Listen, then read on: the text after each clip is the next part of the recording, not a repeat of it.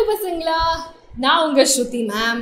Diagram சீரீஸ்ல ஒன்னொன்னா நம்ம வந்து இம்பார்ட்டன்ட் டயக்ராம்ஸ் எல்லாமே பார்த்துட்டு இருக்கோம். இன்ஃபேக்ட் உங்களுக்கு ஏதாவது ஒரு டயக்ராம் வந்து புரிஞ்சுக்கிறது கஷ்டமா இருந்தா கண்டிப்பா கமெண்ட் பண்ணுங்க and I will take up those topics. But இன்னைக்கு இந்த எபிசோட்ல நம்ம பார்க்க போறது வந்து is the rib cage. Okay, இப்போ என்னடா ஃபுல் skeletal systemல rib cage மட்டும் சொல்லி தராங்களே அப்படின்னு நினைக்காதீங்க. நீட்ல rib cage ரிலேட்டடா வந்து questions are very very repeated. So இந்த rib cage நம்ம rib cageல என்னெல்லாம் இருக்கு அப்படின்னு பார்த்தோம்னா, first of all the rib cage வந்து is dorsally connected to the vertebral column. Okay, எல்லா ribsுமே it is attached to the vertebral column dorsally. Okay, so dorsal na pin pakkam, dorsally it is attached to the vertebral column. In front vandu pathina there is a flat bone called the sternum.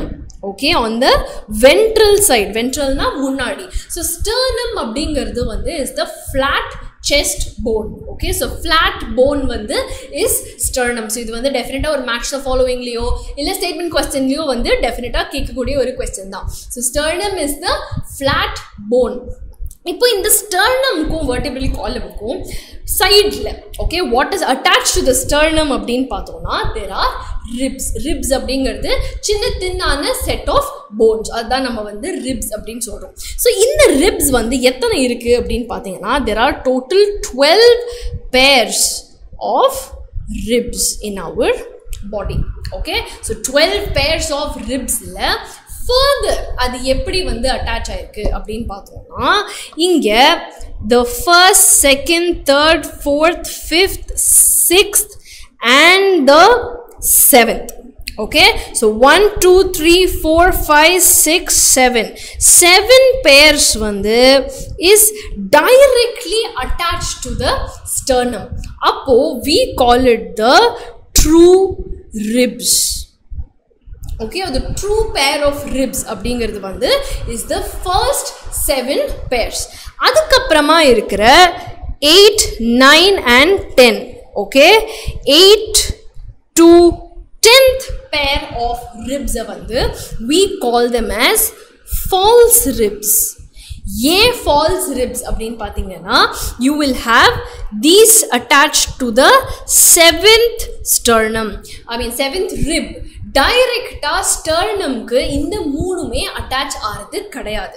So ஸ்டர்னம்க்கு டைரெக்டா attach ஆகிறத விட 7th தான் ஸ்டர்னம்ல attach ஆயிருக்கே, நம்ம 7th கையை பிடிச்சிப்போம் அப்படின்னு சொல்லி மூணுமே வந்து 7th ரிப்ல attach ஆயிருக்கு. So that is why we call the 8th, 9th and 10th pair of ribs as the false ribs. Okay, and கடைசியா இங்க இருக்கிற 11th and 12th. Okay, in the 11th and 12th ரெண்டு set of okay 11th and 12th pair of ribs we call them as floating ribs.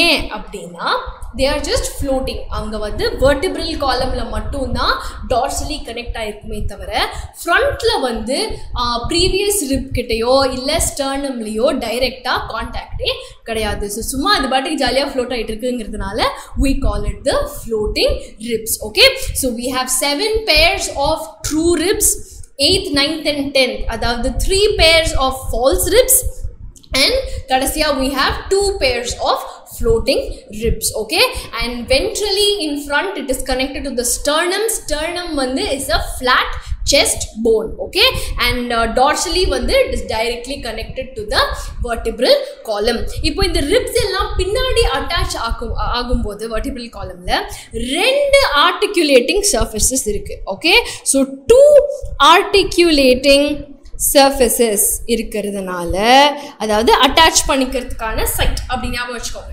So articulating sides அப்படின்னா attach ஆகிற அந்த side. So ரெண்டு articulating surfaces இருக்கிறதுனால we call the human ribs as bicephalic. Okay so பைசெஃபாலிக் அப்படின்னா ரெண்டு articulating surfaces இருக்கிற structure. So ரிப்கேஜில் இதெல்லாம் தான் வந்து ரொம்ப ரொம்ப இம்பார்ட்டண்ட்டான டெர்மினாலஜிஸ் அண்ட் ஸ்ட்ரக்சர்ஸ். ஸோ இதை பேஸ் பண்ணி நான் உங்களுக்கு ஒரு கொஸ்டின் வச்சுருக்கேன். ஓகே ஸோ அது இல்லாமலாம் விட போகிறது இல்லை. நீட் 2019 வந்த ஒரு question. Okay select the correct option. 4 statement இருக்குது. கவனமாக படித்து எது கரெக்ட் ஆன்சர் அப்படின்னு மறக்காமல் கமெண்ட் பண்ணுங்கள். ஓகே ஸோ நல்லா படிங்க பசங்களா. இன்னைக்கு இந்த கான்செப்டை ரிவைஸ் பண்ணிடுங்க. ஸோ தட் உங்களுக்கு என்றைக்குமே அது மறக்காது. Okay so all the best for your preparation.